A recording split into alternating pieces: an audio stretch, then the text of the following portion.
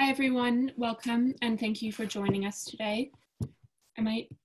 I'll start with introductions and there might be a few more people joining in the next couple of minutes as well. As a brief intro, my name is Isabel Rosenbaum. I am a senior at Tufts studying Middle Eastern Studies and Anthropology, and I'm facilitating today's discussion on behalf of the Institute for Global Leadership and the Tufts Middle East Research Group, which is a student organization under the umbrella of the IGL as well. Many thanks to our speakers today, Bradley Hope and Justin Scheck, authors of Blood and Oil, and to Jim Glazer and Matt Scheck for connecting us and making this event possible.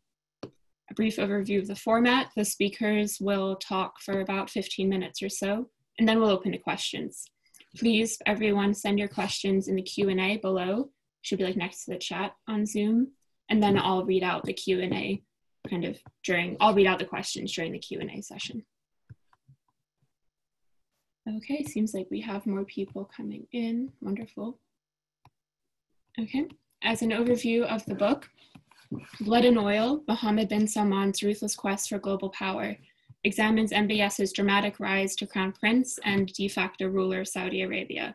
In their book, the authors investigate MBS's actions as both a political and economic leader of Saudi Arabia, including allegations of his extreme brutality, such as the assassination of journalist Jamal Khashoggi 2 years ago today.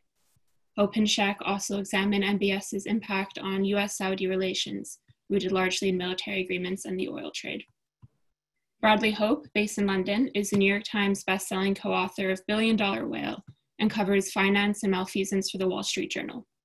Before that, he spent 6 years as Middle East correspondent. Hope is a Pulitzer Prize finalist and Gerald Loeb Award winner. Justin Scheck, our other author, based in New York, has worked at the Wall Street Journal since 2007, covering white-collar crime across 4 continents. He has been writing about Saudi Arabia since 2016. Scheck is a Pulitzer Prize finalist. Thank you both again, and I'll let you both take it from here. Oh, great. Thank you very much. I guess we can just sort of give a little bit of our perspective on the book, or on Mohammed bin Salman. Maybe just a little bit of background. So Justin and I are both, we both work at the Wall Street Journal, so we do a lot of business reporting. And that's kind of how we first got onto this story in the first place. I was newly arrived in London and Justin had been here for a while covering oil.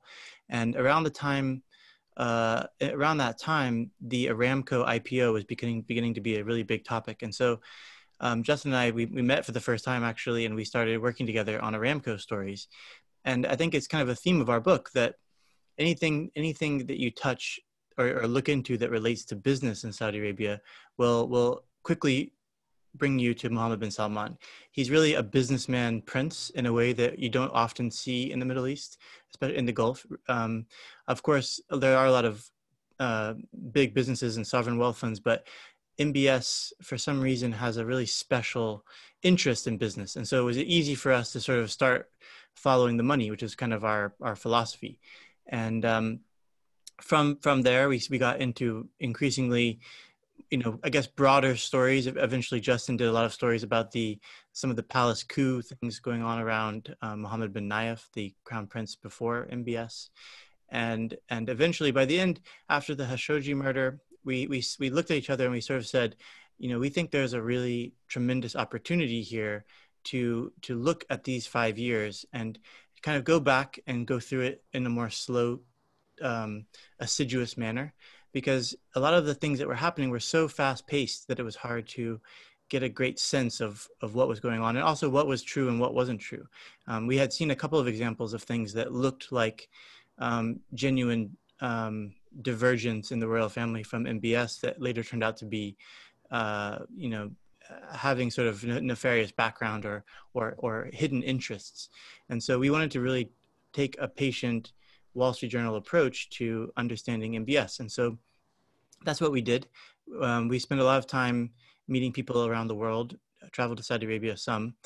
And, I think the other thing that you would notice about our book is that this premise that MBS, what made him almost sort of inextricable or unable to be moved from Saudi Arabia, even after the Khashoggi murder, was that he became so enmeshed in the global financial system. He became the cornerstone investor of the Vision Fund, this $100 billion fund that single-handedly pushed up prices of technology companies around the world. He had all of the major consultants, all the big banks.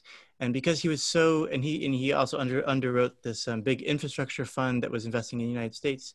And it turned out that all of those things, probably he didn't even realize what he was doing to some extent, made him really powerful in a way that no prince before had been as powerful. I think you could argue, if you look at the history of Saudi Arabia, that anytime a prince sort of gets out of line or, is too corrupt or whatever it might be, sometimes the brothers would get together and sort of change the succession. But it feels, if you look at Saudi Arabia today, that all of those kind of checks and balances, the systems that would allow that to happen are pretty much dismantled. And it seems almost kind of hard to imagine what would be the thing that could happen that would lead to MBS being unseated. And so, this 35-year-old guy basically has become in 5 years one of the most powerful leaders in the Middle East in recent memory. And we think it's a really fascinating story. I don't know if Justin, if you have some thoughts to something else you want to add. Yeah, one of the things that we were taken with was, Saudi Arabia had been basically this sort of sleepy, inward-looking country for decades that it pumped oil, it sold oil, and it used the money to support its people and its royal family and whatever lifestyle they wanted to have. And the foundation of the U.S. relationship with Saudi Arabia, the kingdom's most important alliance, was based on Saudi Arabia providing a steady amount of oil, keeping oil prices stable, and exporting it to the U.S. And, when we started to look back, you realize all of these things have changed. Some of them because of Mohammed bin Salman, but a lot of it because of external factors. The fracking boom in the U.S. has made the U.S. a net exporter of oil. And so that foundational element of the relationship is not what it was before. At the same time, Mohammed bin Salman came in, decided that he needed to address the country's reliance on oil and get away from it. And so in doing that, he has really sort of reinvented the relationship with the U.S. It used to be a relationship held by old men in the State Department and the CIA and old men in the Saudi intelligence establishment. And he's sort of blown that up. And just as the basis of the relationship used to be oil, it's now something different. It's him and Jared Kushner are the point people.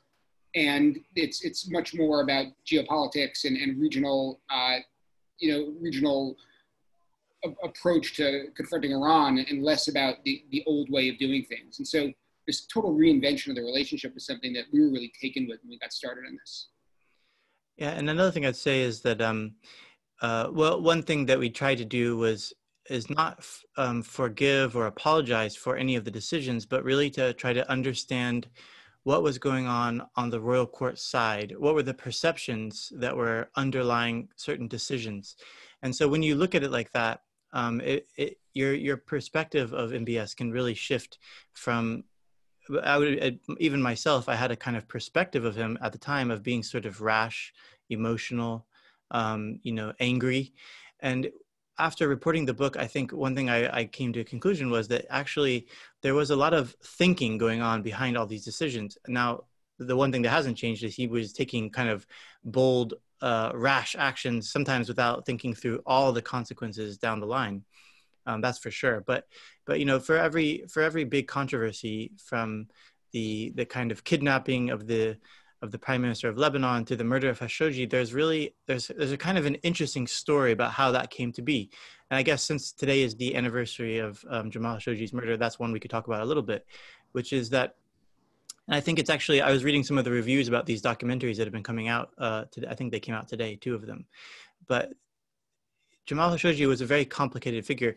I actually first ran across him covering this big financial scandal called 1MDB, involving a big Malaysian sovereign wealth fund. And in that scandal, at one point, one of the kind of co-conspirators persuades Jamal to fly to Malaysia and do a kind of a front page interview in the Arab News about the Prime Minister of Malaysia. And it was all kind of, it had to do with doing favors for him on behalf of the people that sent him.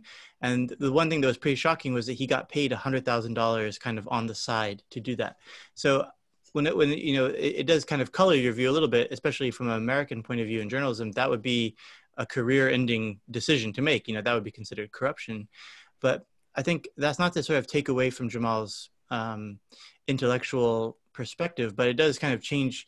It kind of leads you into a question of who is Jamal Khashoggi. And he's really one of these interesting characters that probably only comes out of Saudi Arabia or some of these Gulf countries, where from one angle, he's really a palace insider, kind of like a PR person to some extent. Always trying to help explain Saudi Arabia to the rest of the world, even if some of those things he's trying to explain are a little bit untoward or very untoward. He has a kind of an intelligence related aspect. I mean, I don't mean to say that he was an intelligence officer, but he was obviously attached to the head of intelligence for a period of time, doing work for him. And then as a journalist, he was writing things, and it was never clear who he was writing them on behalf of. Sometimes it was on behalf of a benefactor or a prince. Sometimes it was his own perspective. And so I think so that's really important to understand. As far as Saudi Arabia was concerned, this guy was on the payroll. His entire life's career was thanks to the royal family and having access to them, receiving an income from them. And as we depict in the book, the MBS era, when it started, really was highly polarized. You were either on his side or off of his side. And immediately, Jamal, who kind of liked to live in this kind of gray area between those two sides, sometimes, pushing the boundaries on what he thought was good for Saudi Arabia, but was not yet the orthodox point of view. So the MBS kind of group started to see him very much as a kind of an opponent, and they tried to co-opt him, tried to silence him and different things. And eventually he managed to get out. And it was there that he started doing a series of things that on the Saudi side really triggered a perspective that he was a bad guy. He was speaking with the global opposition kind of dissident movement about Saudi Arabia and kind of coordinating with them. He was creating a pro-democracy NGO, something that is kind of anathema to Saudi Arabia and the Gulf kingdoms, because they've obviously done a lot to try to push back any Arab Spring style discussions. And he also was, as Justin found in his reporting, starting to work with the 9/11 plaintiffs against Saudi Arabia. So essentially helping them to build a better case that would seek damages from Saudi Arabia. So some of this stuff obviously wasn't all just Jamal pushing. He was pushing as they were pushing back on him. It was kind of a rapidly escalating affair. And then the one other thing to mention is that there's this recent case related to another Saudi official called Saad al-Jabri. And in that case, they detail how Saad al-Jabri was asked to sort of create this black ops group to sort of start rendering princes back and that sort of thing. And so the killing of Jamal Khashoggi was the same team that he had created several years before, and they had done all kinds of things. One of them was render a prince back to Saudi Arabia who was causing trouble. And so it's really important to think this wasn't like sort of a haphazard team that was put together for this particular mission. This was a team that exists that was being used for off the books kind of black ops operations. And so in a way that kind of also explains a little bit more about MBS being responsible for this killing. The question of what orders he gave, it will probably never understand fully or know for sure, but he is responsible in that he created this group and they were essentially acting as his personal private intelligence operation and doing clandestine operations outside the country as well. So I think it's really interesting and really important to see who was Jamal Khashoggi, what was the perceptions in Saudi Arabia, what does that tell you about Saudi Arabia? I'm not sure if Justin, you have some other thoughts. Yeah, no, I agree with that. And I think to zoom out a little bit, something we felt was very important in our approach to the book in general and to the Khashoggi chapter in particular was to get out of the good guy, bad guy, black and white narrative that it's very easy to fall into when something so horrible happens. And, our feeling was that when you start thinking about people as good guys and bad guys, you're unable to understand people's motivations and you oversimplify. And so we tried as much as possible to understand how Mohammed bin Salman was making decisions and why he was making certain decisions. And, in the Khashoggi case,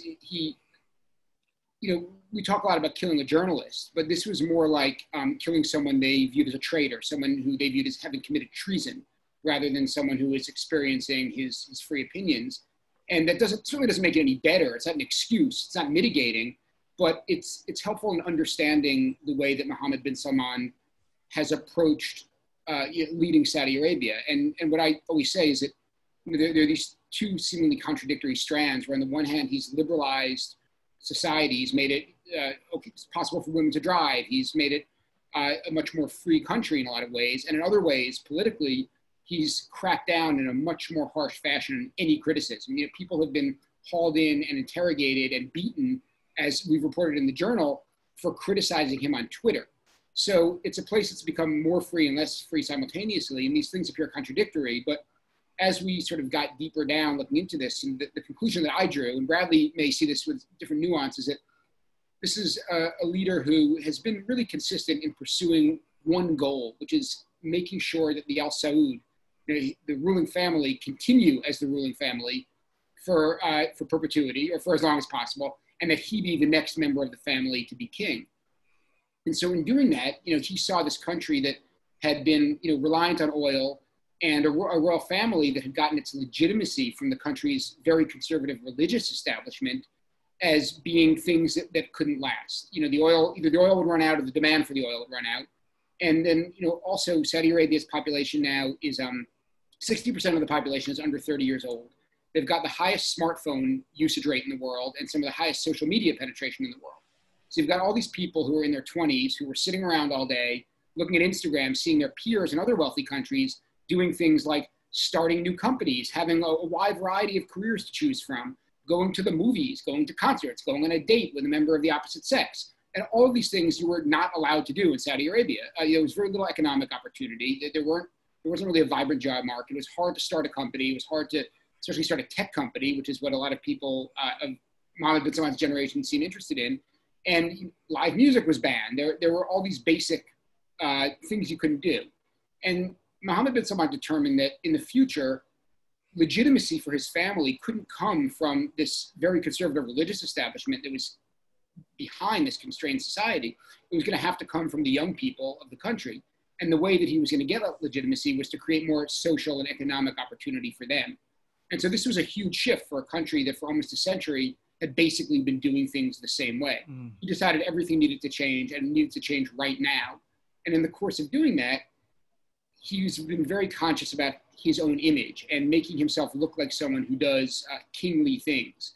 So, you know, a couple of months after he became the leader of the military, he invaded Yemen. It was the first, in modern history, the first offensive by Saudi Arabia, the first time they took the lead in going after another country. It has not worked out well. It's been a horrible source of death and destruction and brutality and famine and disease. But it was done very much with his image in mind as someone who's going to be proactive. Similarly, allowing women to drive, going out, visiting America, and becoming, you know, the biggest investor in Silicon Valley. These things do have political and outward purposes, but they're also geared toward helping his image at home, to show members of his family and the people of his country that he's someone who's taking a leadership role. And the crowning example of that is probably when he brought Donald Trump to Saudi Arabia in Trump's first overseas visit as president. It was to show that in this reinvented relationship with the US, Mohammed bin Salman was the key person. Yeah. I mean, the other thing that's really fascinating about MBS is maybe it's something about our time we live in, where everything that happens, it seems like it's so crazy you couldn't make it up, you know. But MBS is also just such a strange kind of mixture of highly familiar millennial. You know, he plays video games, like him and his friends get together on a big screen and play like first-person shooter games, and we talked in the book about how he had a long-time love of the game Age of Empires. He watches things like Walking Dead and Game of Thrones and has kind of witty comments about those shows. Then on the other hand, he's actually living out a real-life Game of Thrones, you know, going after his cousins, you know, having secret spying operations on members of his family, detaining people in a 5-star hotel, you know, for some of them for months at a time. It's almost very difficult to understand how this could be, you know, and a lot of what we came across was that it was really not meant to be by any means. It was kind of one of those perfect storm events where a couple of his uncles died very quickly. They weren't expected to die so quickly. Then suddenly his dad he was sort of fourth in line. Suddenly he was second in line. And then even MBS himself, through his personality, was willing to upend this very hierarchical system in Saudi Arabia where age matters most. So he jumped over all of his half brothers. Many of them have a much more illustrious background. One of them was the first Arab astronaut. Another one of them has a PhD from Oxford. And another one is an oil expert. You know, all of them would seem on the surface to be the most capable types to become a king and sort of take us into the next generation. But MBS, in a way that not dissimilar to what we see with people like Donald Trump, where you just would never have expected that they would be the sort of people to rise up to the top. And I think that it's interesting to look at him alongside Donald Trump. And another interesting thing, maybe Justin can talk about a little bit more, is we really had the perspective, the more we looked into it, that Donald Trump got the shorter end of the bargain, that MBS really gained a lot more than the Trump side did.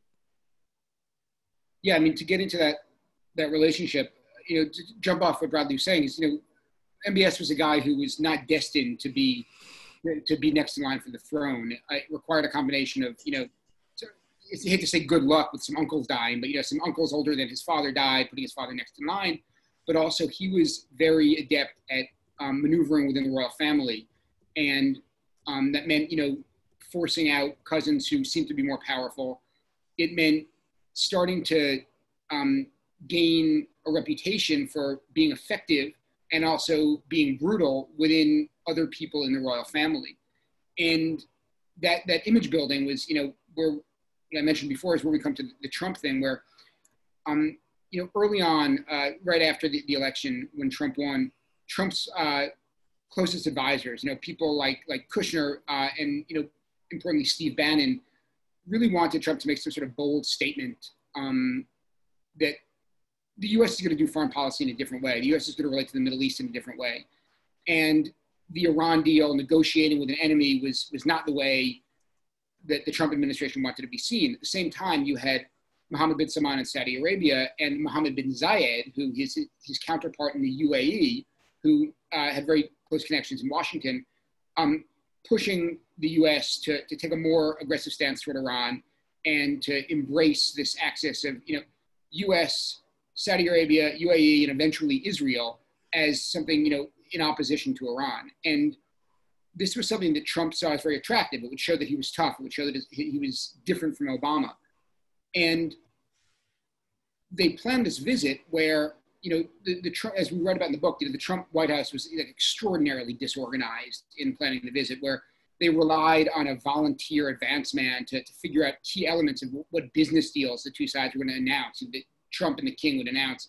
And there was just a lot of sort of disorganization in the U.S., which allowed Mohammed bin Salman to very carefully lay out this trip where, you know, everything would be waiting for Trump. Like the Harlem Globetrotters were there. They brought Toby Keith, the country singer, and then when they found, and he was going to be sort of surprise Trump playing in a museum in ancient, hundreds-year-old Saudi fort. And then when they found out, you know, last minute that Trump hates Toby Keith, they moved Toby Keith to a different performance in Riyadh for the public, and sort of everything was catered to Trump's needs. And we write about how they somehow convinced Trump, against the advice of some of the State Department people, to go to a meeting of most of the leaders of the world's Muslim countries. And Trump didn't recognize a lot of the people there. And when they went around pouring tea from or coffee from a traditional, you know, Arabian teapot, they poured Trump Diet Coke from the teapot. Because, you know, every little detail was completely catered to make him feel special and to make him feel like he was the king. And it may have made Trump feel good, but it's unclear what the U.S. got out of that. The U.S. already had the Saudi relationship and really kind of could afford to take it for granted because Saudi Arabia needed the U.S. What Mohammed bin Salman got out of that was showing his people and showing the Arab world and showing the Gulf that he is now the point person with the U.S. and he's the custodian of the U.S. relationship, and that if you want to get to the White House, you need to go through him. So it really helped build up his power. It didn't really do anything for the U.S. I think also Trump got something else out of it, didn't he? A few gifts, like a white tiger, like white tiger fur cloak or something. I think there was a jewel encrusted sword as well. Yeah. And it was all reported, you know, through the proper you know, channels of you know, reporting gifts. But it was like literally lavishing him with gold and jewels to make him feel special. Yeah. Great, thank you both. I think we're going to move into the question and answer session now. And just to restate for the people who joined us a bit late, please submit your questions through the Q&A feature, which will be at the bottom of your screen, Zoom, and send them in, and then I'll read them out. And our first question we have is, how is MBS and Saudi Arabia watching the US election? Do you think the US-Saudi relationship will change if VP Biden is elected? Well, I'll answer first. I think that the Gulf states in general are not feeling super nervous, because despite the kind of noises you hear from elected officials in the US, this is not a relationship that's easily sort of severed. I mean, we really treat as American government, we really treat the Gulf countries with kid gloves, and we give them a lot of leeway. Of course, there's extremely outrageous things that have gone on, and there'll be pressure on them if Biden is elected. Probably new kinds of pressure or increased pressure, but I personally am skeptical that anyone's going to be shaking up the relationship. And if Trump is reelected, they would probably prefer that as in the Gulf states, because he's someone they can deal with very well. They don't have to go through the bureaucracy of the State Department, intelligence. They can go straight to the son-in-law or to the president himself through his advisors. And there's really just nothing better than having direct access, because they can make their make their points and be persuasive directly with the principal.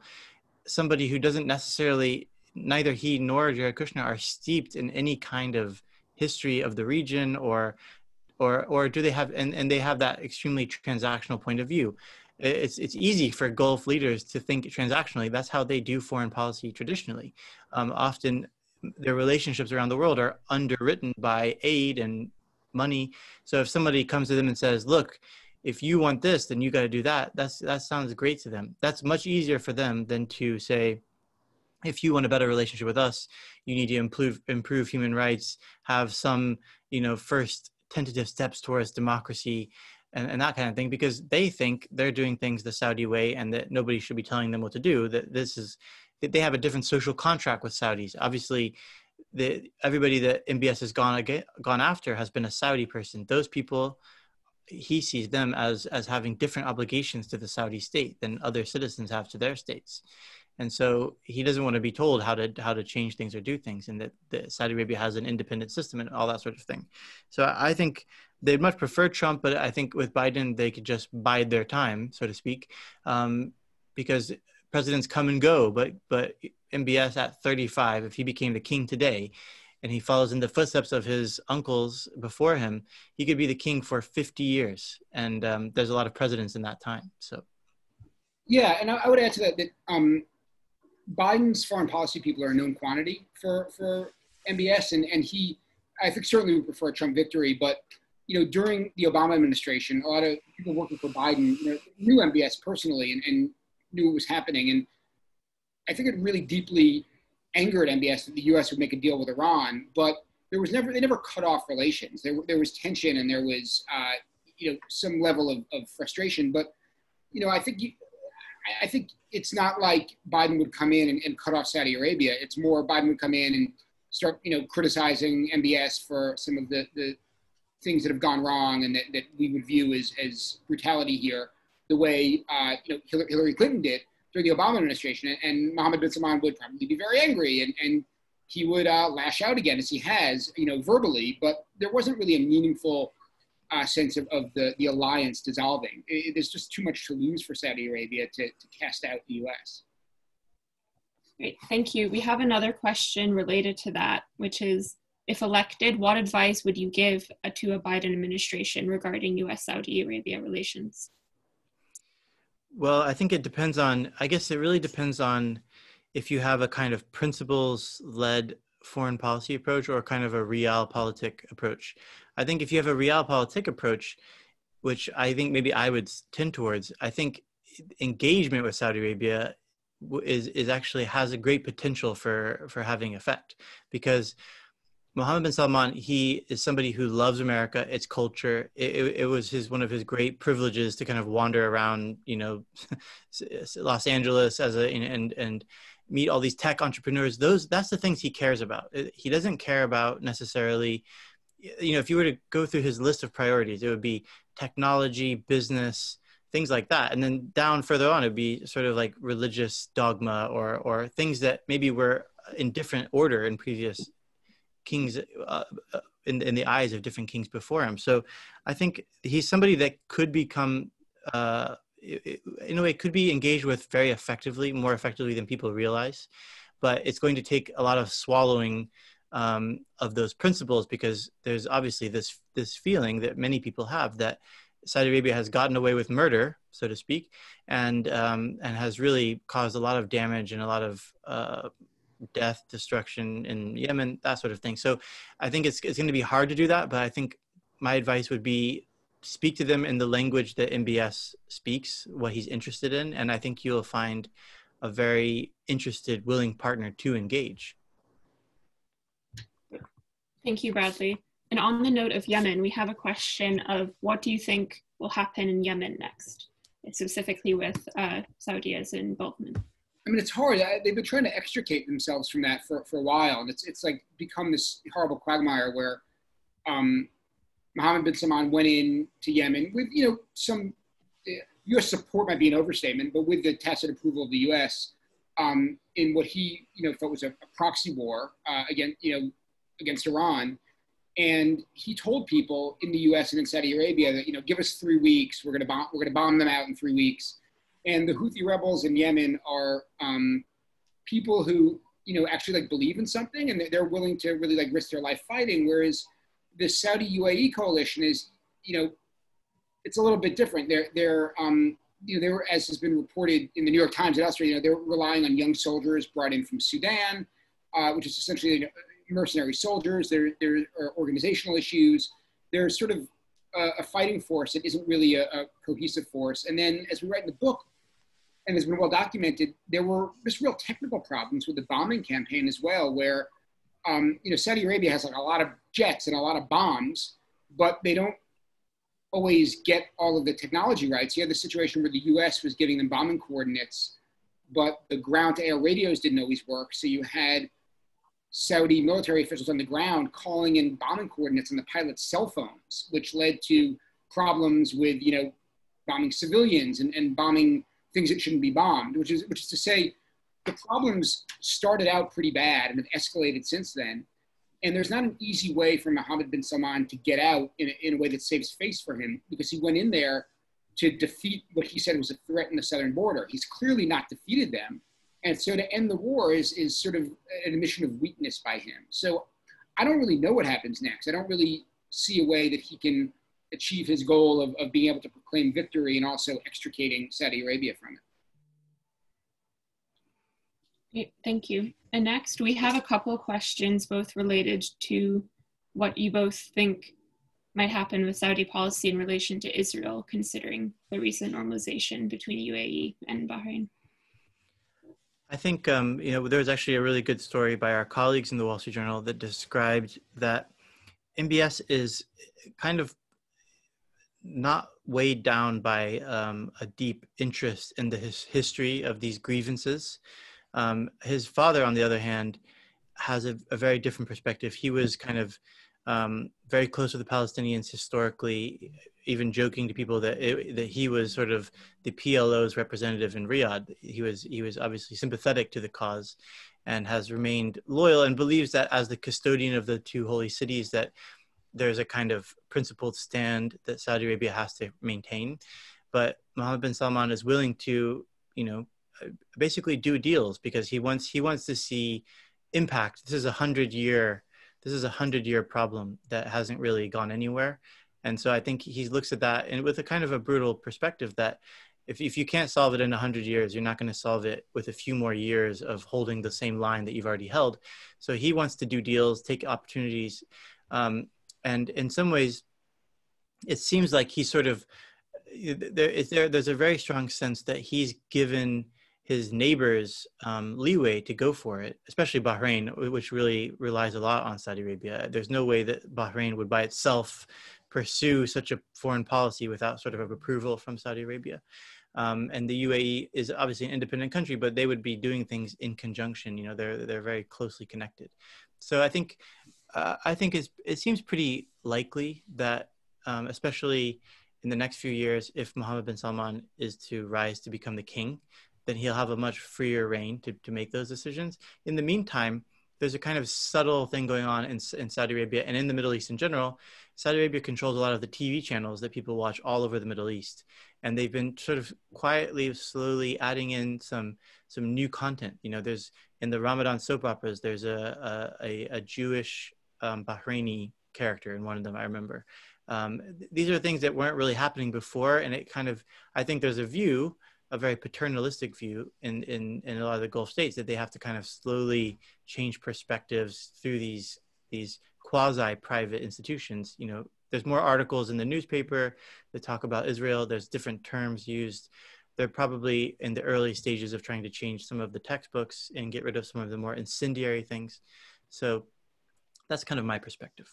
Yeah, and a much more practical, immediate level, I think there's a concern that, I think Sheikh Salman is very reluctant to do anything recognizing Israel, but there's a concern that if Saudi Arabia does, they can't really trust Netanyahu, and Saudi Arabia would need to get something out of him that's more than just now we're friends. And so, when the UAE announced that they were recognizing Israel, they said they were going to stop settlements. Then Netanyahu came out in an interview shortly after and said, "No, we're not stopping settlements, we're just suspending them," which in Saudi Arabia, a lot of people around the royal court saw that as almost reneging on the deal, as Netanyahu getting what he wanted out of the UAE and then saying, no, we're not going to stop anything, we're going to suspend it. And that would be very embarrassing for Mohammed bin Salman to do something like that. And I think within Saudi Arabia, among people older than 40 years old, there's still, and probably under, there's still a feeling that we don't want to need the permission of the Israelis to go pray in Jerusalem. The Palestinians aside, there's still the issue of, the third holiest site in Islam is under the control of the Israelis. And so agreeing to some sort, to recognize the country without some sort of fundamental change that Mohammed bin Salman can announce as a victory for Muslims is hard to see happening. But you never know. I mean, he's surprised us all before with many things, so it could happen tonight. I mean, one other just small comment is that obviously, so far the UAE and Bahrain have normalized relations. There's been some kind of public events. There was the UAE foreign minister showed up in Washington to shake hands or to be there with Netanyahu. I think it's very important because to me, what that signals, and this is not like a guaranteed thing, but what it signals is they're holding off on the Gulf leader that shakes hands with the leader of Israel, that they're kind of saving that one because, and I think in some ways Mohammed bin Salman needs that because his star has fallen so precipitously after all of these tragedies, especially the Khashoggi murder, that he needs something that kind of really resets his image. And I think there's a kind of realistic perspective in Saudi Arabia about that if he was the one to kind of be the first one since Anwar Sadat to do that, it would really signal to a big portion of Americans that this is somebody that they can appreciate that he did that, or that he's, the portion of Americans who really feel strongly about Israel. And it's also just a big moment, it's just a big moment in the 100-year Israel-Palestinian issues. And so I think they're sort of holding back on some of the big stuff with the hopes that this is kind of the prologue to something bigger. Great, thank you. Another question related to the Khashoggi murder is has the public fallout from the Khashoggi murder changed how MBS does things, or has nothing really changed? I think he was chastened by it in the sense that putting aside the question of did he say kill this man or did he say take care of this man and someone killed him, putting that aside, I think he was very surprised by the international reaction. I think the way he saw it is, I had this problematic Saudi who I view as a traitor, and my people dealt with him. And whether or not they dealt with him in a way that he wanted, he viewed it as a domestic issue. And I think he was surprised that the world viewed it as a crime against humanity, as an outrage. And, some of the messaging that came out of the royal court, the foreign minister went on TV and all the sort of whataboutism, what about Abu Ghraib, what about this and that? And we heard a lot of that coming out of people in and close to the royal court. So, what about the things the U.S. did? What about this and that? Which is sort of beside the point. And I think, that was a symptom of Mohammed bin Salman's sort of surprise that that the world was coming down on him for this. And someone, we mentioned in the book that he told someone we spoke to afterwards, like, oh my God, now the world sees me as a journalist killer. I don't want to be seen as a journalist killer. The idea being he's so concerned about his image, so concerned about cultivating this image as a kingly person, to be seen as someone who's rash and who is angry and who is petty is not the image he wanted. So I think it's given him reason to, move very slowly when he does things that would look to us like brutal. Like, we recount in the book that same team that went and murdered Khashoggi, was doing all sorts of stuff, including, kidnapping a prince who was a vocal critic and bringing him back to Saudi Arabia. And that type of behavior, seems to be done in a less public way.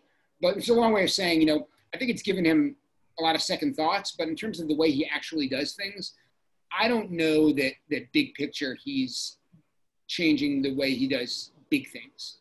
Yeah, and I think also he's not sort of saying, oh, well, I overstepped and I'm going to be meeker now. Instead, I think he looks around the world and he sees, look at what China's doing with the Uyghurs, and look at the kind of, there's an uproar, but nobody's sort of demanding that the world stop speaking to Xi Jinping in the same way that, it's a kind of a matter of scale. He's saying this is like a huge thing, and I did this one thing. I mean, that's kind of a simplified version of what's going on. But I think he thinks the way that I have to be is actually not any meeker than I was before. So if you look at things like the oil war that he started at the beginning of the COVID crisis, that probably served different purposes. I would argue that one of the purposes it showed was that Saudi Arabia isn't some sort of a country that you can sort of sanction. You can't just sort of say, oh, Saudi Arabia, you're out of the fold now because we didn't like how you behaved. He wanted to show Saudi Arabia is an integral part of the world powers, and we can change your economies. We can change the price of oil. And so keep us in mind, don't think of us as some sort of, a country that doesn't have global import that you can really sanction and pressure. And so I think there's no reason to think that MBS will be any less bold and decisive.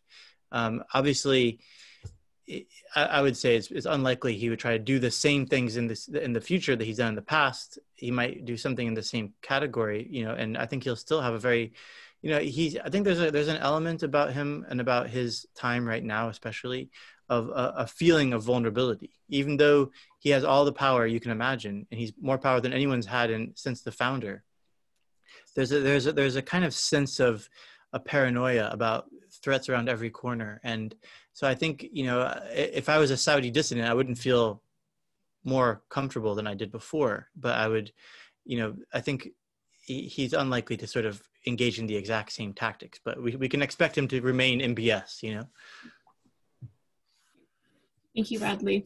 We have another question of his foreign relations. Can you speak to the relationship NBS has developed with China and Russia, and how his approach may differ from that of his predecessors? I'll just say one thing, Justin. That seems like a kind of a follow-up to what we were just saying. Like, he's hedging by, China is a country that has traditionally dealt with Saudi Arabia in this transactional way. They're not trying to impose the Chinese view of communism on Saudi Arabia, but they're also not telling them to change what they're doing. They're saying, okay, that's how you do things. Well, this is how we do our things. Let's work together on mutual topics. And so that kind of thing makes the US nervous. And same for Russia, as they don't want to lose Saudi to the other side. So that again goes to this idea that it's part of his strategic gamemanship of, even though he prefers the US and he's more inclined that direction, if people put too much pressure on him, he's saying, look, I've got options. And we had a story in the journal about how he's got sort of a facility that seems to be refining yellow cake, a precursor to creating nuclear energy or a nuclear weapon. And so that kind of stuff is probably meant, he probably knows this stuff's going to get uncovered and get discovered by foreign intelligence. And it just signals to them that MBS is not someone to take lightly, Yeah, I mean, I think on that, I think China is much more important than Russia. And we write in the book that, fairly early on after his father became king, Mohammed bin Salman went and did a meeting with Putin, and I think came away from it fairly dismayed because there's really not as much to gain. Russia, it's not like Russia, China, and the U.S. are all on equal footing. Russia's a much smaller economy. It has much less power. The main upside of an alliance with Russia, there are two. One of them is trying to stabilize oil price, where they've been at each other's throats in that, and the other one is antagonizing the U.S. But there's not a lot to be gained other than outside of oil price in the long-term relationship with Russia, the way there is with China or the U.S. I think with China, there is a case could be made that Saudi Arabia could turn itself more toward China and in some way pressure the U.S. and that could be investing money in China or getting Chinese investment in Saudi Arabia, which Mohammed bin Salman has been unable to get from the U.S. in a meaningful way. But I think the U.S. relationship is established, and there are financial ties, and there are major weapons sales, and I think in realistic terms, there's much more to be gained by trying to strengthen the U.S. relationship than turning toward another country. Thank you. And in terms of the relationship with Turkey, what is MBS's perception of Turkey, and how does Turkey play into the U.S.-Iran-Saudi dynamic? Well, Turkey, I'll take that first. Bradley probably has something to add. I mean, the Turkey relationship is fascinating, and to go back in time a little bit, there's been tension between Turkey and Saudi Arabia going back years, and I think President Erdogan in Turkey was very frustrated with King Abdullah, the prior king of Saudi Arabia, and felt like the relationship had really deteriorated. And I think was very optimistic when King Salman came in that they could, have some level of a more workable relationship, even if it's just a more workable economic relationship. And pretty quickly, it became apparent to Erdogan that Mohammed bin Salman was an obstacle to that. MBS was skeptical of Turkey, skeptical of Turkey's relationship with Qatar, which is another regional antagonist, skeptical of Turkey and Iran maybe having similar interests, and MBS was not going to be an easy friend. And so when the Khashoggi murder happens, Turkey very strategically starts dribbling out information that it collected from wiretaps in the consulate that A, show that Khashoggi was murdered, and B, each time the Saudi government comes out and makes a statement, the Erdogan government would come out with something contradictory, with evidence that contradicted it. And it was seen in the short term as, the Turkey sort of one-upping Saudi Arabia and embarrassing them. And what we write is that it was meant largely to undermine Mohammed bin Salman. And through a back channel, Erdogan's people were trying to convince Salman to take some power away from Mohammed bin Salman and to sort of take away his influence in relations with Turkey. And it looked like the Turks were winning. They made a convincing case to the world that Mohammed bin Salman's people were brutal murderers and that MBS was behind it.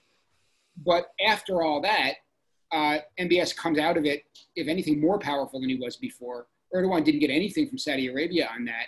And now you have these two major powers in the region that continue to be antagonistic.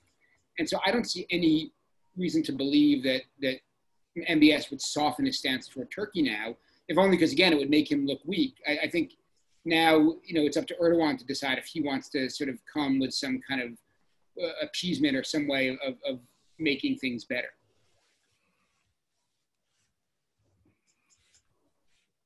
Great, thank you. One of the questions that Human Rights Watch has posed is, why is criticizing Crown Prince Mohammed bin Salman criminalized as terrorism in Saudi Arabia? Well, I think actually criticism in Saudi Arabia is a very interesting topic because there's even, I think it even happened the other day that there was a decriminalization of a certain kind of criticism of the government. But basically, what's happened is they've started, the MBS will totally tolerate people going on Twitter and Facebook and whatever and saying the water authority of Saudi Arabia is a joke. Like the new system that they just rolled out is terrible and it costs more and it's not efficient. But what he won't tolerate in any way is a few things. One of them is criticism of the royal family itself, or its kind of claim to the throne, or its legitimacy as the ruling family of Saudi Arabia. He has been extremely sensitive about things like criticizing the Aramco IPO and questioning the underlying numbers. And even while the world was criticizing the numbers, if one Saudi did it, they would end up getting either questioned or imprisoned. And the other thing that's kind of, again, about perceptions is, even if someone does something like makes a critical comment about the Aramco IPO, what's worse is that when the Saudis go and investigate and they see that you've had some interaction with a Turkish researcher or a Qatari researcher or something like that, then they throw into it this kind of like espionage and treason claims to it. So I think, again, it just goes to this perspective. In Saudi Arabia, the way it works is all power is derived from the king. There's no greater power. The king can say all the laws in the past are now abolished, and they can just be abolished, because that is where all authority comes, is these decrees that come from the king. And you could decree that all previous decrees are undecreed. So it's not something that comes from like a governing document the way that you might find in the US. So I think it just comes down to this idea that, you must respect this. There is no replacing this idea of the king's authority.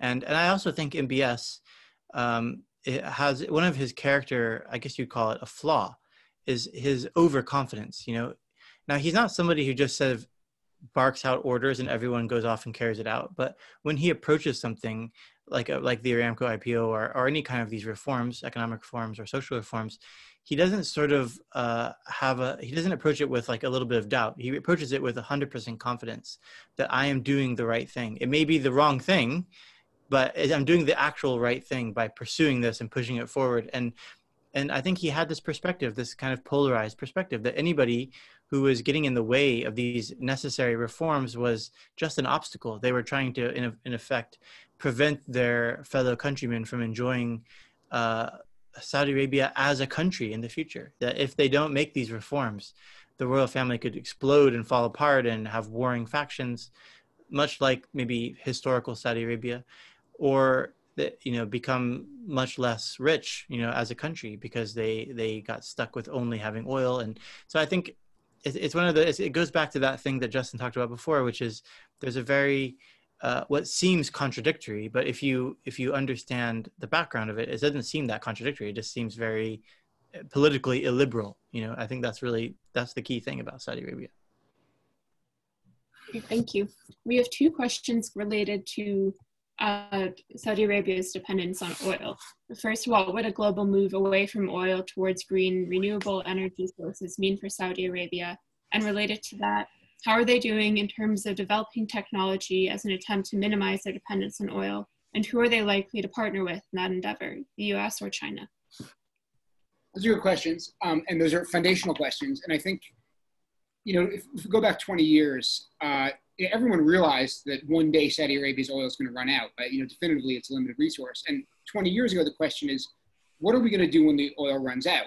But come to now, and the question now is, well, what are we going to do if the demand from oil goes down so far that it's no longer, the price is no longer high enough to support an entire nation? So it's become a much more immediate question. So yeah, if there is a meaningful movement away from oil around the world, it means Saudi Arabia's source of income is, much less valuable, and that the country needs to move much more quickly to alternative sources of income.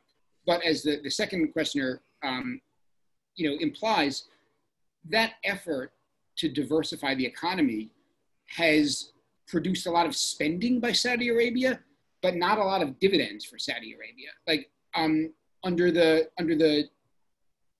the effort of trying to diversify away from oil, Mohammed bin Salman, did this IPO of a portion of stock in the Saudi State Oil Company, put the money into a sovereign wealth fund, and then has been investing that money in things that are meant to diversify the economy.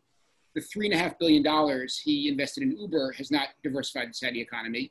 The $40 billion plus he put into a venture capital fund with SoftBank, the Vision Fund, hasn't diversified the economy. It's inflated a tech bubble in Silicon Valley. It's helped it's helped WeWork become a problem. It's funded some dog walking app companies. It hasn't done anything to diversify the Saudi economy. And so there's a real kind of basic question about, like, why does investing what used to be oil money in startups in other countries have anything to do with creating a real economy in Saudi Arabia. So there hasn't really been progress in that. What's more hopeful, I think, is this idea of creating more clarity in the legal system and in the regulatory systems around starting companies and trying to create a culture of entrepreneurship.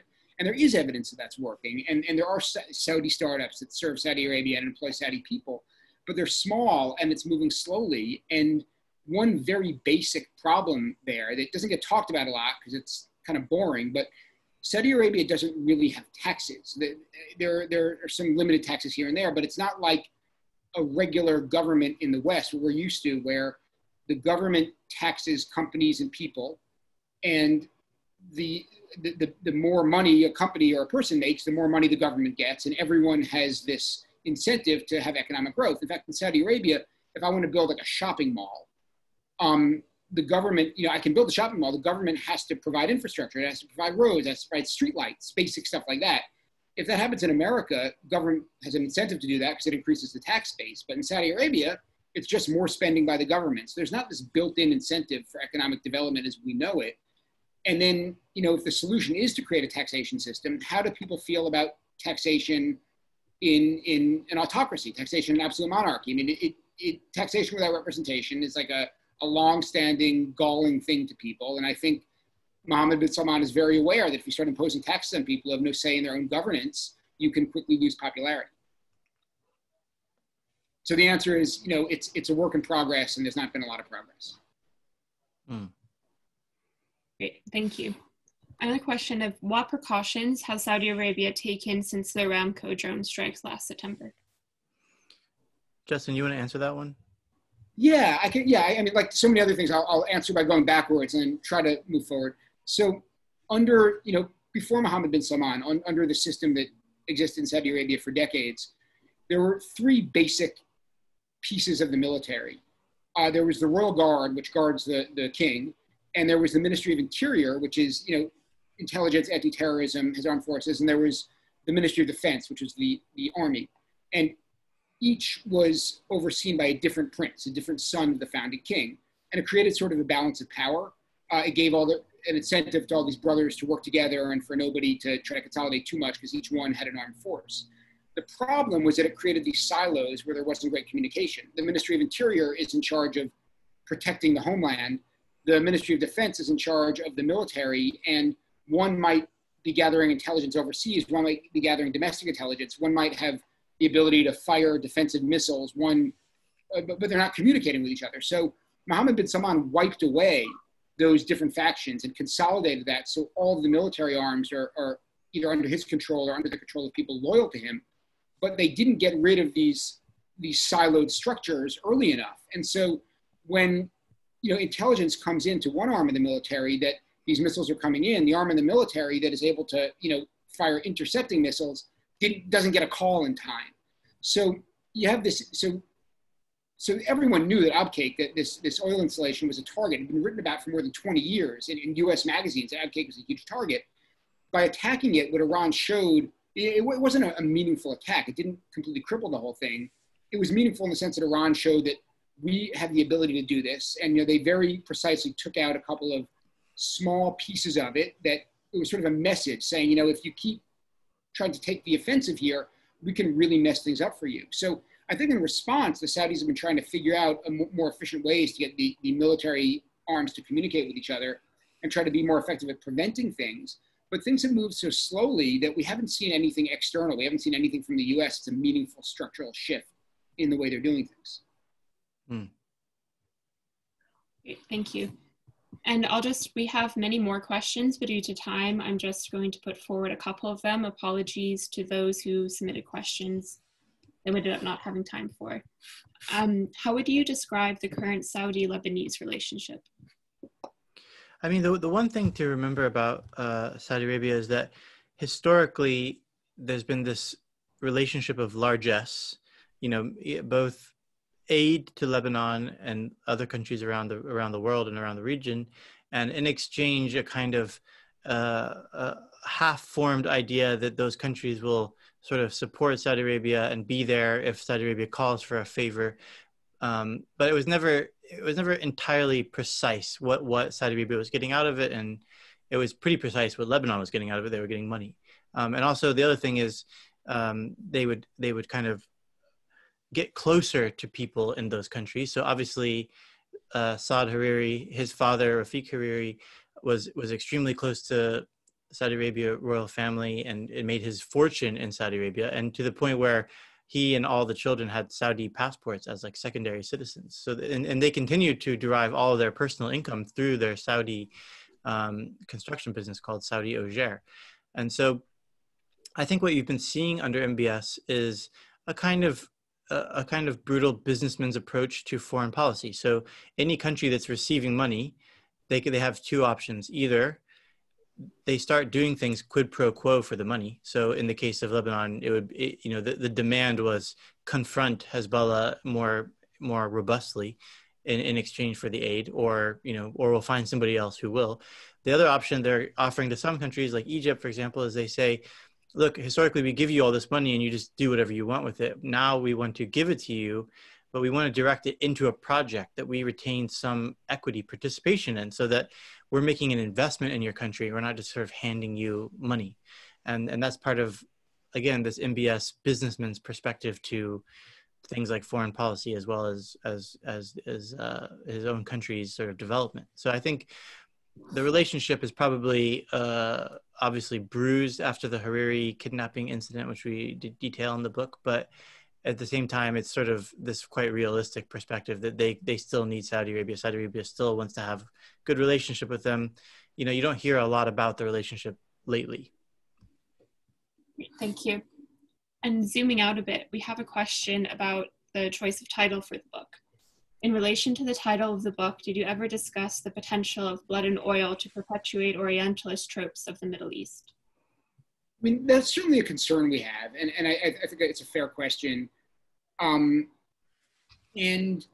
it's an interesting question for us, because it's in a journalistic context. We're sort of in there trying to like write about the things that people are doing, and we especially we don't write about ideas that much. We write about action and individuals, and so that's a question that's coming from the perspective, a very worthy perspective, an academic perspective, that I think the way to answer that is that, we did think about that, but ultimately we're writing a book about a guy who has lots and lots of money from oil and has killed a lot of people. And so I understand the question about Orientalism, but we went back and forth in the title a lot, and we said, what is going to resonate with potential readers to describe what the book is about? And, ultimately it's about like a guy who has a lot of blood and oil on his hands. And so here we are, sometimes it might be an unsatisfactorily shallow answer, but I do believe that it's a legitimate one.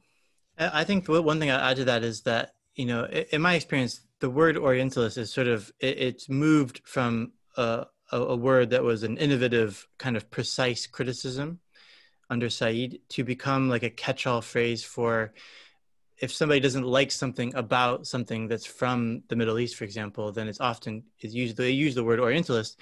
I would argue that our perspective in the book is not Orientalist at all, because in no way do we sort of oversimplify or rely on cliches. In fact, every person in the book is a multidimensional person. We really endeavored to approach them the same way that we would if we were, for example, writing a book about the Trump presidency, for example. If we were to say the first 4 years of Donald Trump's presidency, and this is the story of that time, we would have approached it in the exact same way that we approached this book. And of course, blood and oil, it's meant to be sort of a provocative title, which is what the purpose of a title. And actually in journalism, you notice that all critiques, this is a personal experience, all critiques are of headlines, titles, things like that, less so the actual text, because headlines and titles by their very nature have to summarize very quickly something. And so I think also the other thing about blood and oil is that we meant it to be sort of also multidimensional.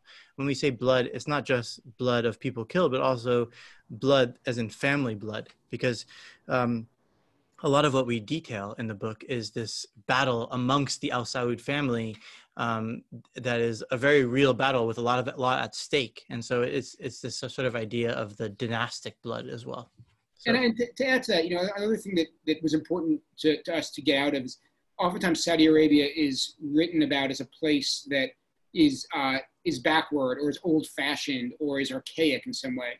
And something that I hope that we address implicitly is that modern Saudi Arabia, the Saudi Arabia up until 2015, before Mohammed bin Salman came in, is a modern creation. It's a creation of oil and of the oil economy. And so the Saudi Arabia that often gets written of as archaic or backward actually wasn't. It was just a place with like very, very strict religious rules and like a whole lot of oil money. And I think we wanted to get out of some of these tropes and some of these stereotypes about the way about how the country is written about, and get much more into the fact that it is a monarchy. It's a place where a very small number of people hold power, and how can we write about the power dynamics between them and how they try to outmaneuver each other. And that's sort of the genesis. That's where Mohammed bin Salman comes out of and how he emerges in the book. Great. Thank you so much, both Justin and Bradley. We're going to wrap up there today. Again, apologies to the 6 other questions I have in the Q&A, but to respect people's time, we'll wrap up here. And if anyone wants to reach us, we're happy to answer questions. Our emails are firstname.lastname@wsj.com. So feel free to reach out with any questions. We're eager to answer anything anyone wants to ask. We both love to talk about this stuff. Mm-hmm. Great. Thank you, everyone. Bye. Thank you very much. Thanks.